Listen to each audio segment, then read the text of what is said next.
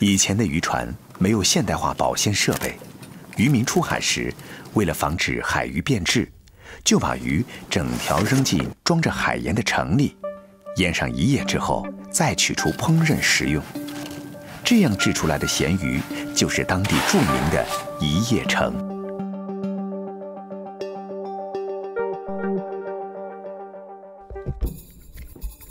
鱼既是大自然恩赐的谋生财富，又是日常生活赖以果腹的食材。润妹家养了闽鱼，生性凶猛，每天都要用海里捞上来的小鱼喂养。海上鱼排养出来的鱼质量虽好，但要看天吃饭，风险也高。一个台风来袭，就可能损失惨重。快点，快去摆水去！搅和搅呛，慢慢倒回来。鱼排上的生活单调而枯燥，每天风吹日晒，几十年来，对都已经年过半百的夫妻俩来说，劳累早已成为习惯。中午的午餐时间，是一天里难得的放松和享受时刻。天气炎热，润妹今天熬制了一锅粥，解暑充饥。头晚腌好的1夜城，正是下粥的绝配。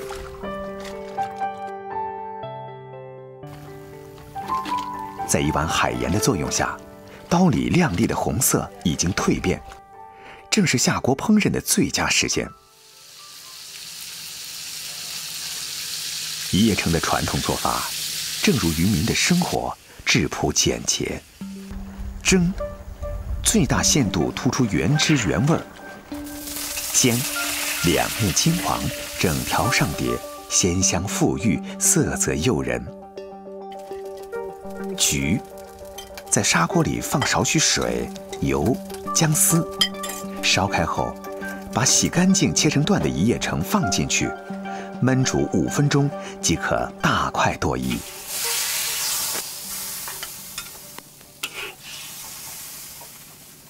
係翻啦！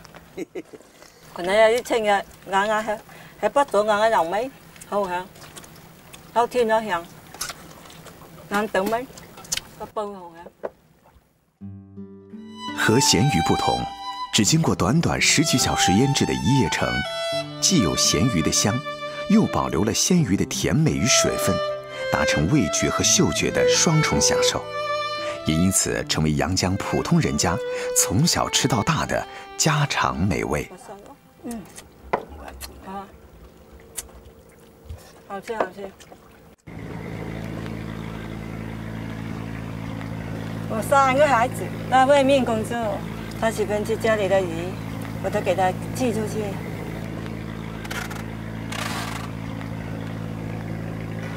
我幾辛苦呢？到時咩啊？要幾廣州幾辛苦呢？到時嘛。润妹给孩子寄去的，不只是几条咸鱼。孩子们长大了，走远了，但母亲的牵挂总能附着在故土的味道中，穿越时空，陪伴左右。在这里的干活都很辛苦，在外面好一点，不用那么晒。在这边我们辛苦了，我不让他孩子再辛苦。我的儿子都很乖，我3个女儿都很乖。让离家的孩子吃到家乡的味道，这是润妹用心做好1夜城的最大动力。咸鱼贵过鸡，说的是广府食客心目中一条好咸鱼的价值。然而，对润妹这样海边长大的人们来说，一条发酵过的咸鱼更是餐桌上对生活的回味。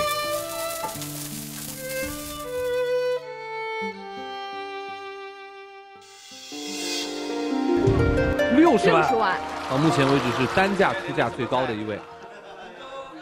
2015年，中央电视台一档美食节目里，一道菜拍出了60万。让在深圳闯荡的中山人谭子涛尝到了爆红的滋味。中山石岐乳鸽，在粤菜中是非常经典的食材。在广东，有一鸽胜九鸡的说法。生炸妙龄乳鸽与其他做法最大的不同，就是追求鸽肉有鲜嫩多汁的口感。炸那个鸽子呢，最重要是油温的。我们那个手已经是那个试温度的温度计来的，试一下我们基本上，一般那个温度在165到180之间，炸4分钟，3到4分钟。我们看一下有没有？真的有，把它这吃，有啊，很多水啊，它那水出来，你就可以把它吃掉。我喜欢吃这个，这才是精华呀，是不是？入味，非常入味，是啊，我觉得太棒了。广东人吃乳鸽很有讲究，一般选用出生21天左右的鸽子，并形象地冠以“妙龄”2字。但饕鸽要求更严，鸽一般呢在12、13天，它的重量呢，我们的标准呢是在3两8到4两3。为了找到符合自己要求的鸽子，饕哥走遍了中山各个养殖场。石岐鸽场是中山最大的养鸽场，有着50多年的历史。厂长盛哥，畜牧专业出身，毕业后养过几年猪。2004年来到鸽场，一干就是10几年。实在我还是比较喜欢养鸽子的。鸽子呢，它是相对比较传统一点的饲养方式吧。养猪养鸡，它就更工业化的生产变成鸽子呢，我们还会一对对的养。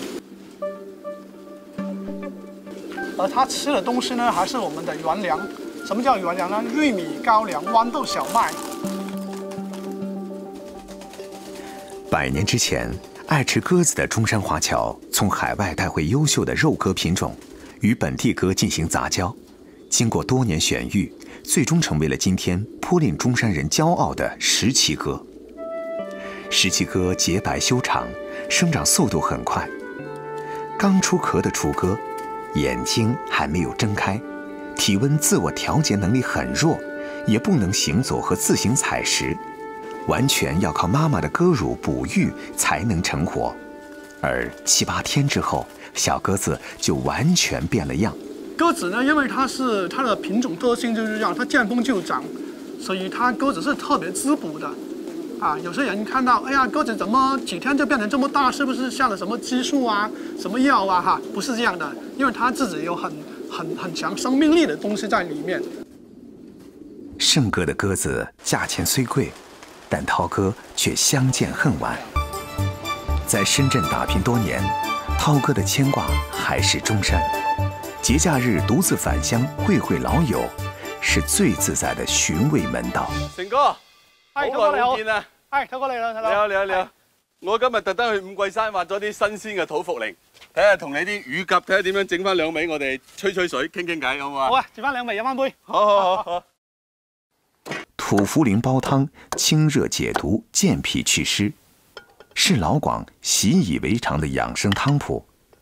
植物快進的泥土芬芳，搭配鳥類飛禽的肉質清甜，慢火熬出食材本真的味道。米飯用清香熱氣蒸熟鴿子，再澆上一勺用生抽、葱姜蒜調配的醬料。這鍋用料複雜、口感多元的煲仔飯，暖胃又暖心。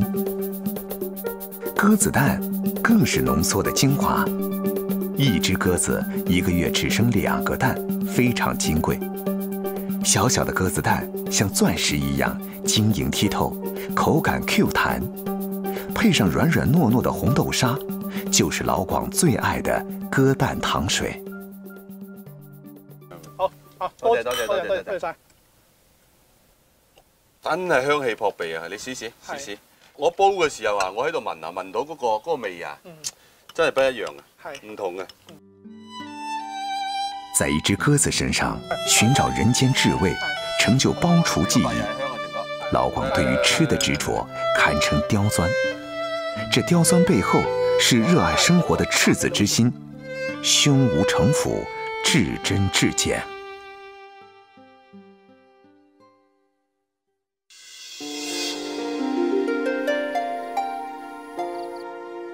每年8、9月份是封开新河村村民吴展坤最忙碌的时节。这里有200多亩，有2000多株，2000多棵树。现在是我一个人，每天由头到尾这10多个钟头是在这里干活的。伺候2000多棵树，为的是秋后果实，号称千果之王的栗子。每年5月，栗子树开花，待秋风起时，毛茸茸的小球开始由绿变黄，这就预示着栗子成熟了。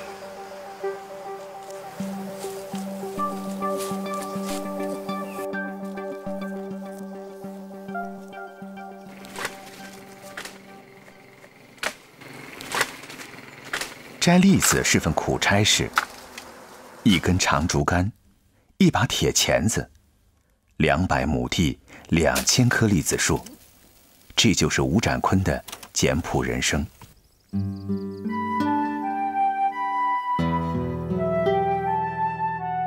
封开油栗已经有500多年的栽种历史，河江、西江在此交汇，北回归线横贯而过，宜人的气候让本土栗子与众不同，果实饱满而有光泽，皮儿薄味甜，芳香馥郁，具有其他油栗板栗所没有的粉糯细腻。吴展坤管理的这片栗子林在当地规模不小，虽然老吴干起活来是一把好手，但是林子大了，总有照顾不到的地方。前年清明的时候，他扫墓，他不小心放鞭炮，把这个山全部烧掉，后来就重新炸结起来。山火无情，几十年树龄的栗子树就这样几乎毁于一旦，损失了10几万元。从那以后，吴展坤干脆就住在了山上，只有节假日才下山回家看看。平时偌大一个山头，就老五孤零零地守在这里。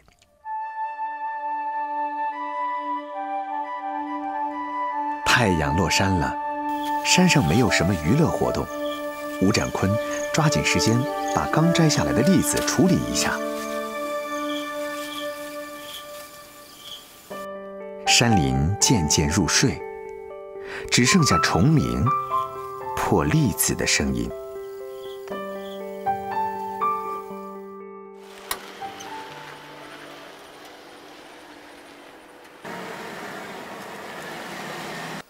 依家大概幾錢啊？差不多18蚊斤到時㗎，係。哦，俾個優惠價過你啦。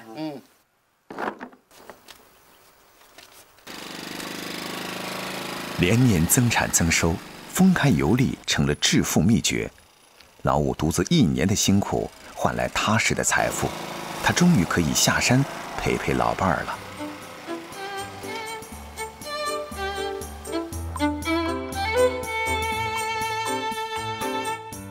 老五的家就在山脚下，孩子们早已外出打工，只剩下老2口相依为命。老五带了栗子回家，老伴儿备好食材等待，倒有了久别重逢的味道。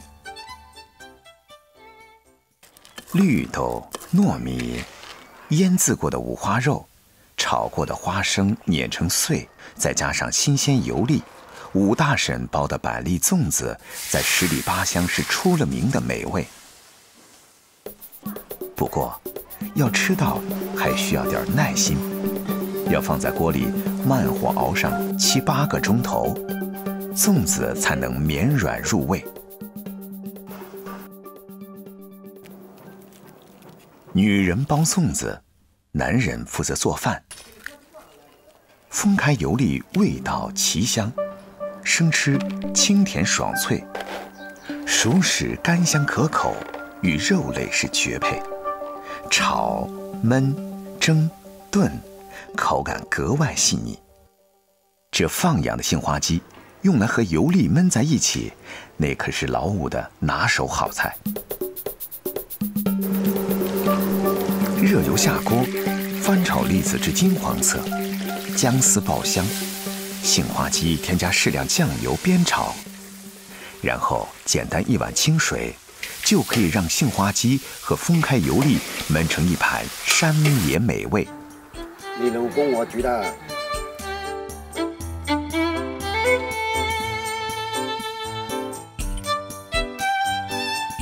油粒从不是珍稀之物，围绕着这粒山野果实，崇尚味觉体验的老广，反而返璞归真，简单成为油粒入传的基本法则。正如守护山林的老五，心如止水，才是味道的初心。在分开，一张餐桌承载结发夫妻的岁月，而在广州。 秋冬的餐台上，又是另一番光景。過年嘅推廣咧，就做咗出嚟㗎啦，嗰個意頭菜。咁而家係俾幾多150盤先咯。個蘿蔔糕嗰度片狀。咩 size？ 片狀。你留翻啲可以到後面先。每逢春節臨近，馮永彪和他的團隊就要開始準備蘿蔔糕了。 过年吃萝卜糕是老广州必不可少的仪式，寓意着步步高升。萝卜这种寻常朴素的食材，也因此在老广的年节餐单上登堂入室，必不可少。匠心巧手下，萝卜被演绎出不同的滋味。最让人惊艳的经典演绎。 莫过于 XO 酱炒萝卜糕，两面煎香，外焦内软，萝卜丝若隐若现的清甜 ，XO 酱的鲜辣咸香，在猛火镬气的催动之下，五味调和，堪称绝配。XO 酱是粤菜里的灵魂担当，在 XO 酱的诞生地香港。 据说每个大厨都有一张私家秘方，是各星級酒店廚房里最高級別嘅商業機密。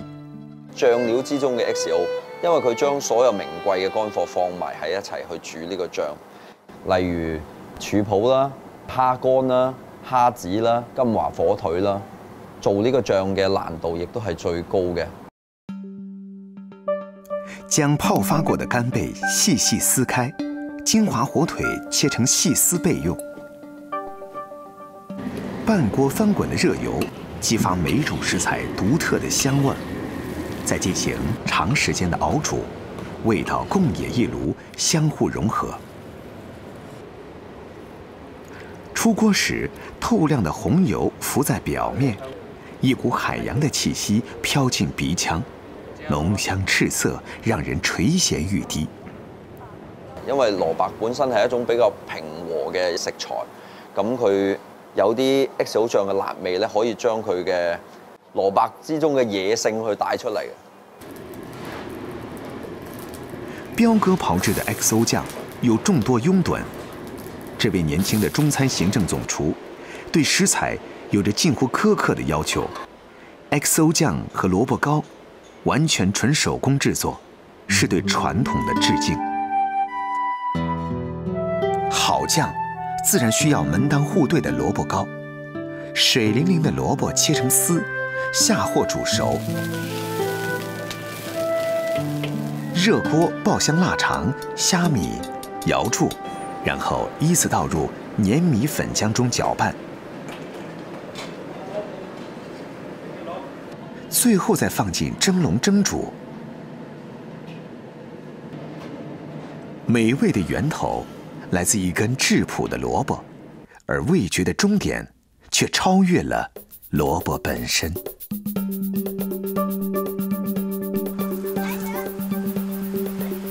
秋後蘿蔔賽人參，進入12月，龍塘村晚造的蘿蔔迎來了豐收。久聞龍塘蘿蔔的大名，阿彪也趁着自己休息，帶兒子過來體會這美味的源頭。哇！咁呢個好大嘅蘿蔔，呢隻蘿蔔係過年前3個月開始點，即係年底蘿蔔啊嘛。好多人都係用嚟做年晚蘿蔔糕啊。蘿蔔。冇鴨三就啦。阿彪是地道的广州人，有烹饪天赋，又热爱美食。15岁学艺，至今厨房生涯已经度过了20个年头。然而，为他人烹饪美味的阿彪，为儿子下厨的次数却并不多。每逢節假日，人哋最開心嘅時候，我一定係返工嘅。我入行咁耐，其實冇真正同屋企人過嗰個年30晚。呢個亦都係我咁多年嚟嘅一個遺憾啦。我掂嗰把刀啊！难得在家休息，亲自下厨，给孩子们做几道爱吃的家常小菜，是阿彪父爱的表达。市场买回来的油水鲫鱼，慢火煎得两面金黄，再放到汤包里中火煲煮。新鲜摘回来的萝卜去皮切絲。如果切得太幼，滾就冇晒。當啲湯滾到奶白嘅時候咧，湯剩翻一半嘅時候咧，就放蘿蔔就最啱噶啦。當季的鲫魚，魚春飽滿，最後加入湯裡，一道鮮甜清香、有着牛奶般絲滑口感的蘿蔔鲫魚湯就出爐了。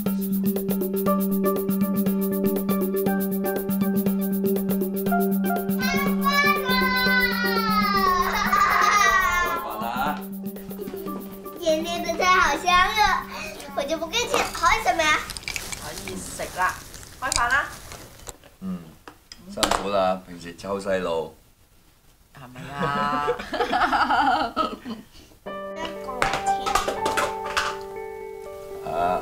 嚟試下，睇下咬唔咬到。真是好好味。自己掹嘅蘿蔔係咪好味啲啊？咬到啊！爸爸好辣啊！快食飯啦！不是，熱。对阿彪来说，厨房是事业的舞台，但最令他骄傲和满足的，却是此时此刻妻子儿女的笑脸。10幾分鐘。味道調和的最高境界，是把普通的食材烹製出難忘的味道，那是家的味道。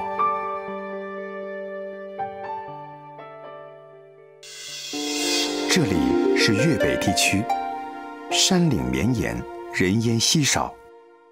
大山深处，与罗建球、罗卫民父子俩作伴的，除了风声和鸟鸣，就只有他们的菇棚了。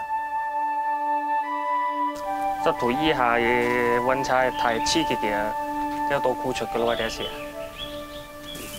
被稱為“菇中之王”的香菇，是老廣餐桌上常見的山珍。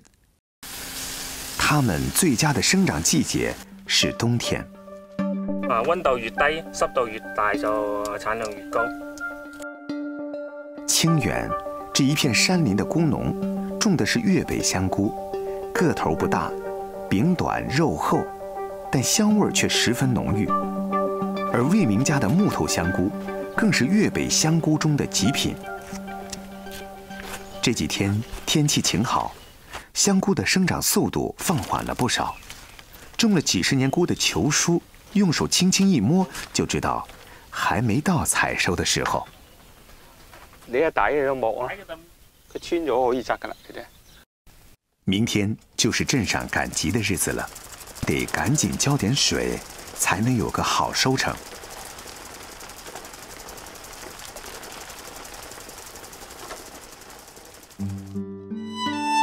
大山的夜晚刺骨寒冷，魏明和妻子阿娟留守在基地。羅衛明今年26歲，2012年在廣州打工的他，決定回到山裏。啱開始嘅時我都唔想走㗎，但係我一直堅持落嚟。依家我學識咗菇係點樣種嘅，我覺得都辛苦都值得。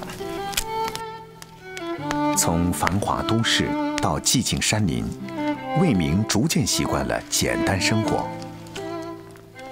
平時我哋天凍都係喺度烤下火啊，煨下嗰啲香菇啊，無聊嘅時候又可以攞啲蜜蜂嚟玩下啦。你睇，等我加啲新鮮嘅蜜糖落嗰啲香菇度，仲更加香甜啊！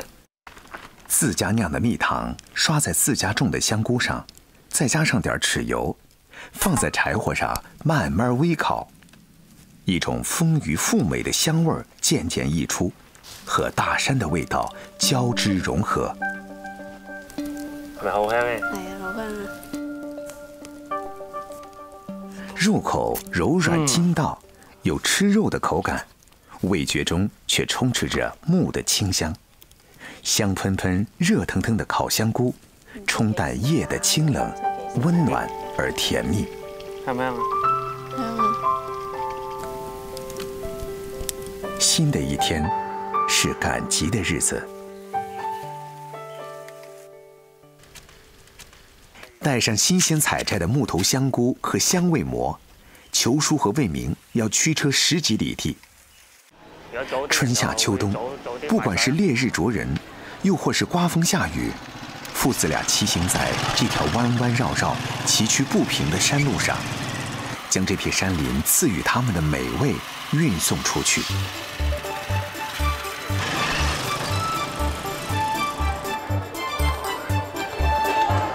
可以買斤翻去試下㗎，呢啲新鮮摘嚟嘅，真靚嘢啊！晒干的粵北香菇，一斤要卖到100多塊。相比而言，1斤15元的新鲜香菇在小镇上更受欢迎，不到1个小时就被抢购一空。收获颇丰，回到家自然要吃顿好的。这个鸭子6、7斤了。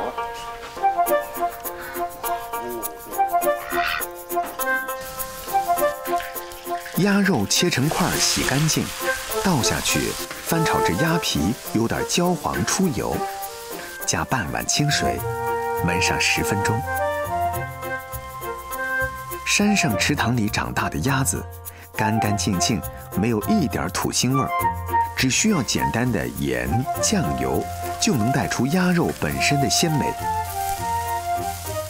放入香菇，再继续焖煮。香菇吸收了鸭肉的油脂，更加饱满多汁，嫩滑香甜。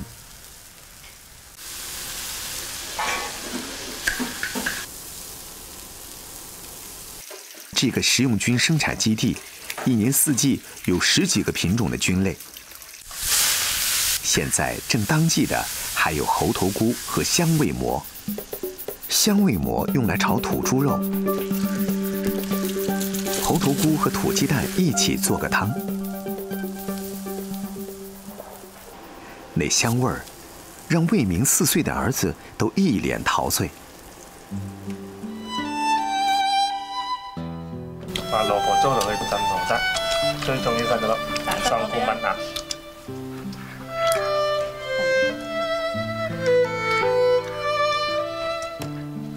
蘑菇是一种腐生真菌。不能利用太阳光能进行光合作用，所以香菇不需要施肥，而是完全依靠木头里的营养进行生长发育。那猴头菇、香味馍这些菌类，又是靠什么来吸收营养的呢？秘密就在这些被称作菌条的营养包上。把木头碾成粉末状。加入清水、粟米粉搅拌，把拌匀的培养料装袋扎口。做好的菌条要放进炉子里，用高温进行长达10个小时的灭菌处理，把它原本带有的杂菌孢子杀死，再放入要培育的菌种。忙活了1个下午。魏明和阿娟做了2000包菌条。2个月后，他们将迎来新的一批猴头菇的收成。木头香菇也将一直盛产到即将到来的春天。养蜂、喂鸭、种菇，魏明一家人在这个远离尘嚣的小山里，做出了生活的抉择。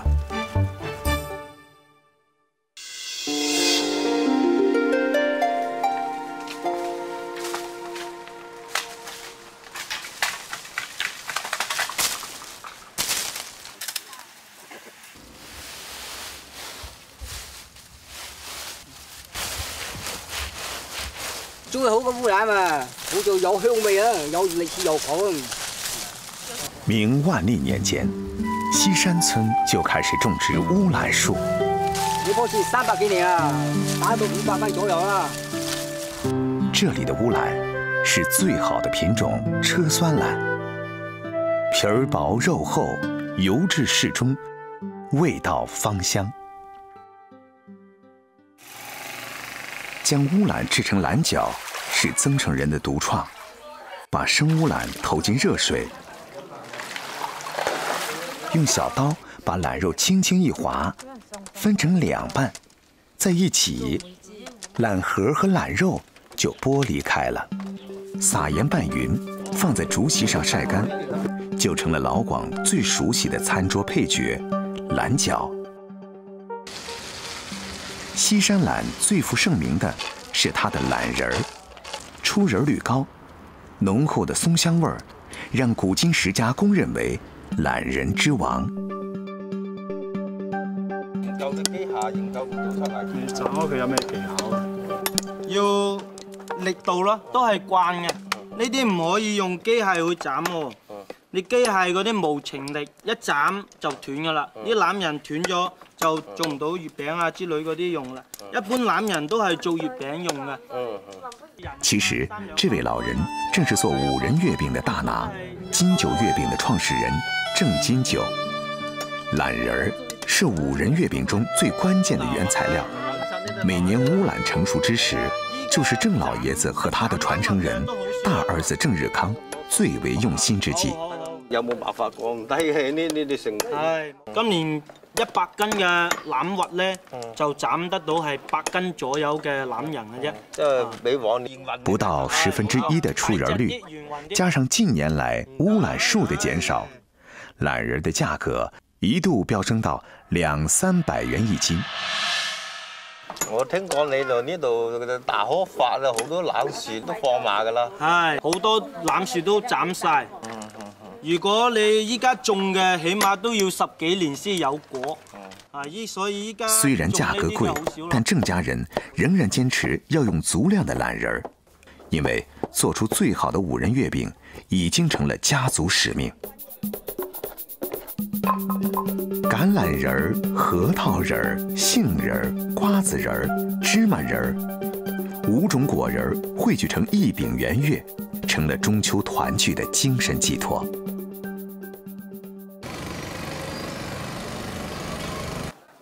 鄭金九的父親在吳川是小有名氣的廚師，他做的豆沙餅、5仁餅是街坊追捧的美味。金九自小跟隨父親耳濡目染，喜歡研究糕點。青出於藍，父親所創的5仁餅被他改良為今天的5仁月。經過3代的傳承，鄭日康從80多歲高齡的父親手中接過了擔子。而家有傳統與現代相結合嘅，係製作嘅部分咧係純手工。5仁月餅的製作工藝其實相當複雜，原料除了5種果仁，還有2樣非常重要的肉類，一是晾肉，選用300斤以上土豬的後腿肉，按照豬肉紋理切成薄片醃製，再進行3天4晚的晾乾，然後用木錘一磅一磅錘成火腿絲。另外一種是糖肉，一塊塊肥豬肉去皮，片薄，拌上糖，切成丁，再醃上15天，就變成了一粒粒晶瑩剔透的糖肉。佢哋2個經過科學嘅搭配咧，令個月餅咧產生好似流金，有啲糊味嘅感覺。醃好的糖肉加入特製的香料，依次拌上5種果仁、晾肉。要把這麼多餡料攪拌均勻，可不是一件容易的事情，要技巧，還要力氣。餡料花盡心思，月餅皮也一點不能馬虎。用上等白糖在大锅中熬成原糖，在大罐中静置2个月以上，就变成了这种稠度更高的糖浆原料。就像做饺子一样，月饼也追求皮儿薄馅儿大。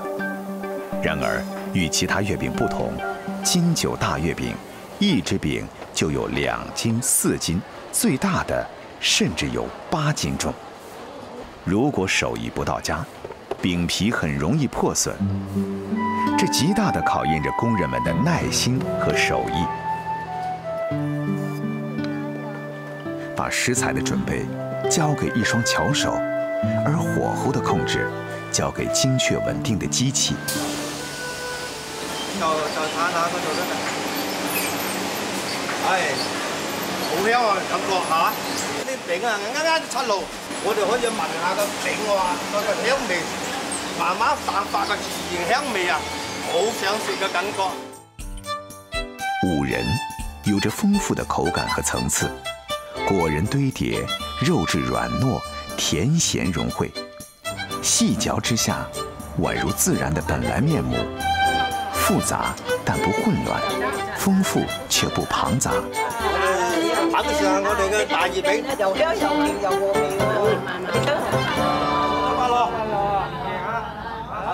喎。一輪明月照亮時代，堅持傳統，卻從不食古不化。